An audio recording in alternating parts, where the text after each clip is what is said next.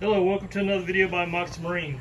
In this video I'm about to finish tearing down a 4.3 liter V6. This is actually a truck engine that was placed into a boat, but that's beside the point. It's still a 4.3 V6. And we've just now got the oil pan off. The oil pump's still attached. We haven't done that, but so I just did a quick inspection and found out already what the problem with this motor is. So if you grab your rods and move them back and forth, you barely see that. Well, you can see it pretty good. If you can feel any play like that at all, the rod bearing is gone. So that's rod bearing that's bad right there. If I can move it and feel any play with my fingers at all, it's a bad rod bearing. You cannot feel 2/2000th of an inch clearance or 1/1000 inch clearance, but I can definitely feel this. So that's number one cylinder. I believe it's number one. Yeah, so that's number one, and it's gone. Number two feels okay. Usually on a V8, when one, like if two of them side by side go out, it'll take out the other one because they share on the same journal. But in this case, these journals are split. They're split 30 degrees. So they have their own independent journal, and they don't necessarily take them out at the same time. So I'm inspecting number three. I feel it side to side, but not side. I feel it play this way, but not that way. So that's okay. No play there. No play there. No play there. So this number one rod bearing is gone. And so when I get it apart, I'll take that one apart first and show you what it looks like. But this is what they classically call rod knot. When you have an engine with a rod like this, as the piston rides up and down, it creates a knocking sound, and it's a rapid knot like that. So that's what caused it right there. This is not that far gone. Probably not as bad a rod knock as normal, but I've seen them a lot worse. But this is a sign that the rod's about to go. And again, if you've watched enough of my videos, this is typically caused by low octane gas. So when the engine's running at high RPM and it starts to have detonation, the detonation creates severe down forces or almost like a hammering effect. And these rods get hammered, these bearings in here get hammered, and they start getting looser and looser, and you end up with a spun rod bearing. But this is ultimately caused by using basically 87 octane gas. Remember, Mercruiser requires at least 89 octane. I appreciate all the business, but I'd rather people keep their boats intact than have to bring them to me. So, as soon as we get this out apart, I'll show you what the bearing looks like for a mild rod knot condition. All right, we now have the number one piston taken out of this out of the bore, and it left the crankshaft journal visible. And you see there's quite a bit of scoring here. I can take my thumb and feel like mountain ridges in that journal right there. Not supposed to feel that with your fingernail at all. So as you can see, it wore down this crankshaft pretty good. I'll have to take a caliper to it and see how much metal is left, but a lot of times it ruins the crankshaft when it gets like this. Because at this point you got metal on metal. So this is the rod. You can see how it scored up the rod right there. So what's happened is the bearing went, and then this surface and that crankshaft surface, they ride on each other, and it's just metal on metal contact. And even though you have some splash lubrication, lawnmower, that's all lawnmowers use, splash lubrication, but if you got that much of a gap, you can't form what's called an oil wedge. It's called an oil wedge. It's a very thin film of oil that creates kind of like a separation between the two surfaces of metal. And so that's what protects it from destroying itself. But once the tolerance or clearance gets too high, that wedge breaks down. You no longer have a wedge, you have just metal on metal hitting. And so that's what this is. The bearings themselves, I was telling about the bearings get hammered. So here's the bearings. That's the bearing that came out of it. You see it's been flattened.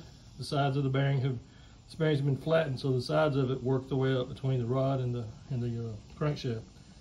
That's what that little wing is. That's just metal that's been hammered and flattened, and the excess from the heat and that is pushed. It's almost like it's deformed this bearing and squeezed it out beside the rod and the journal. So let's see here. Here it is again. You see how this is a rod. This is a bearing that's gone, destroyed, and eventually this will just go all the way. This will just disappear, and you have metal and metal. Eventually, you keep running it like this, and this rod will actually, from the heat, will break, and then from the forces going around in circles, once it breaks, it'll sling it through the side of the block here. I mean, actually, it'll actually take a chunk out of this cast iron right here and sling it out. Or it can sling, you typically sling it out to the side of the oil pan because it's much lighter and softer. But this one may not have been so bad that it would have done that. It's probably still running at the time, but it's probably making a noise, a good knocking noise. So that's what common rod nut looks like, what the results of rod nut look like. And if you keep running your engine with that knock, eventually this is what happens, and then it'll get worse and worse until it finally breaks and slings to the side of your oil pan. All right, so as I'm going through this engine and pulling out these rods and pistons, as I was explained in the previous segment, the #1 rod bearing was gone. And I was wondering, well, why is it just one's gone, the rest of them aren't gone? And so I got the answer, so that's not the case. So that's #6. You can see how metal is starting to peel off the bearing. There's pits and trying to see if I can. The bearing is starting to, there's metal starting to come off, and what it does is it kind of comes off and then it remelts itself back on the bearing. So that was #6. This is the other half of #6 here. So #1's gone out, 6 was starting to go, and this was I think it's either 3 or 4. I can't find the other half of through it, but you can see there was something going on with this. It was starting to score. So this bearing wasn't too far behind. So that's 3 out of the 6 bearings on this engine were susceptible to, well, one of them already gone. 6 is about to go, and it's the number 3 or 4. So I guess the weakest one goes first and followed by the rest of them. But doesn't matter, once one gone, the whole engine's toast, it's got to be rebuilt. So I just wanted to show you the rest of these bearings and explain to you that it's not just one at a time. They all go pretty soon thereafter. Also, as part of this teardown video, I want to show you a tool that I use to get the engine apart. So this is I don't know what you call those. It's a quarter drive socket. It accepts both a 5/16 end and a quarter end on that end, and it's a ratcheting drive. And I've got a 3/8 socket, and what I'm doing is I'm getting these bolts here out. There's one right there, and there's 4 of them. One of them is 7/16, the other 3/8. I normally try to take this off. Normally try to take these bolts out before I put the engine on the stand, but in this case, we forgot to, so I'm having to do it now. So you almost can't do this without this special tool here to get down in there. So I wish I could do a video showing all the tools I use, but I want to have to do it as I think of it one at a time. Also, I may have covered this before, but you want to make sure your main caps are numbered. This is #1, #2, and #3, and then obviously this is a 4.3 V6, only has 4. #4 is unique, so you don't have to remember that one. But you got to get these back on in the right place. This hole was machined with this cap in place, so the cap and the location are matched. So you do not want to get those mixed up. I have mixed them up before, and in that case, you have to put them on, torque them down, and then look at the machine pattern. Look at the way the interior board is machined to try to match up the score marks or machining marks to figure out which one went where. So again, it's very critical that you number these. If there's no number already ready, if there's no number there now, go ahead and do it yourself. Just take some kind of device and a punch and put 1 dot here, 2 dots there. You don't have to number. You don't have to do that one because it's on left, and that's unique. So you can do 1 dot, 2 dots, and no dots. That's how I do it. So we'll just want to show you new to number the caps. Oh, and when you take your block to the machine shop, you want to include these caps attached to the block with the bolts, so that when they put it on the machine for boring, that's how they line up the machine. That's how they line up the block in the machine. Is these things have to be torqued down, and then that's what helps to keep the block on the machine parallel to their boring machine. So just thought you want to know that, and just trying to give a few tips as I go. You may have already done it, but a lot of people I know can't look at every one of my videos, so I try to cover as much as I can in each video. All right, this video is getting better and better, or in YouTube land, longer and longer. So these are your main bearings, and this is rare that I see this, but the numbers 1, 2, 3, and 4 main bearings are starting to go out. So this is #2. You see how it's starting to squeeze out the side. That's the #2 main bearing that was in the cap. side. That's the one that takes most of the abuse. This is number 3. You see it's bad too. Like I said, the bearing material is starting to squirt out the side, and that bearing is gone. These bearings had not spun, but they would have spun any day. So, and there's number 4. It's not as bad, but all these main bearings are no good.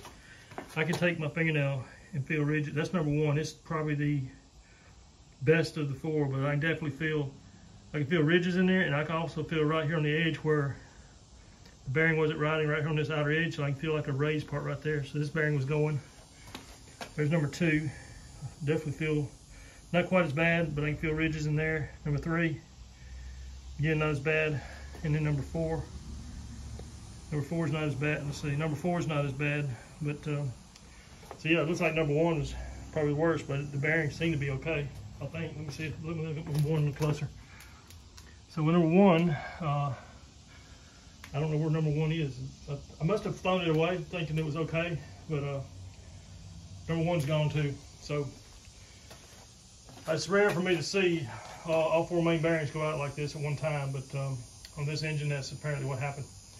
So I'm fixing to lift the crankshaft out, and this tear down will be complete, and I'm gonna throw away these bearings. I'm gonna measure the crankshaft with a caliper. It may be trash. It may not be able to be saved through machining. I know on the rods I can go as much as 40 thousandths undersize, and on the mains possibly 30 thousandths undersize. But yeah, this crank could be toast. So as I was saying in the previous segment, I've already loosened this and pulled it. I can't get it out because it's stuck in there between my hinges. Well, maybe I can. Nope. So it's stuck in between the crankshaft and my engine stand. But as soon as I'll lift this out with the crank, and then it'll come off. So this tear down is complete. One thing left is take that piece out. What else? Oh, and the camshaft. I've still got the camshaft and the balance shaft in this block. Oh, I believe the lifter is still in too. That's why I got it flipped upside down, so the camshaft will come out with the lifters. With the push rods gone, the lifters will just fall to the top of their board because it's upside down, and then the camshaft should slide right out without any problem. And then once I get that done, I'll take the lifters out from the top, and also I'll get the balance shaft. So this tear down is complete. One thing I want to point out, this thing's got a timing chain tensioner, which I haven't seen before. Must be a feature on some of the newer models. But anyway, probably won't be reusing that. I don't see how I can if the timing chain, if you notice how small these sprocket teeth are, the chain I use is much bigger than that, so I don't think this would work with that, but I'll find out. So that completes this teardown. Hope you enjoyed the video and learned something from it, and please subscribe to my channel, and appreciate the subscribers. I just hit the 2K subscriber mark, and it's keeping on climbing, and I appreciate the subscribers. I got a surprise coming out next couple of videos, and I appreciate y'all's support. Thanks for watching.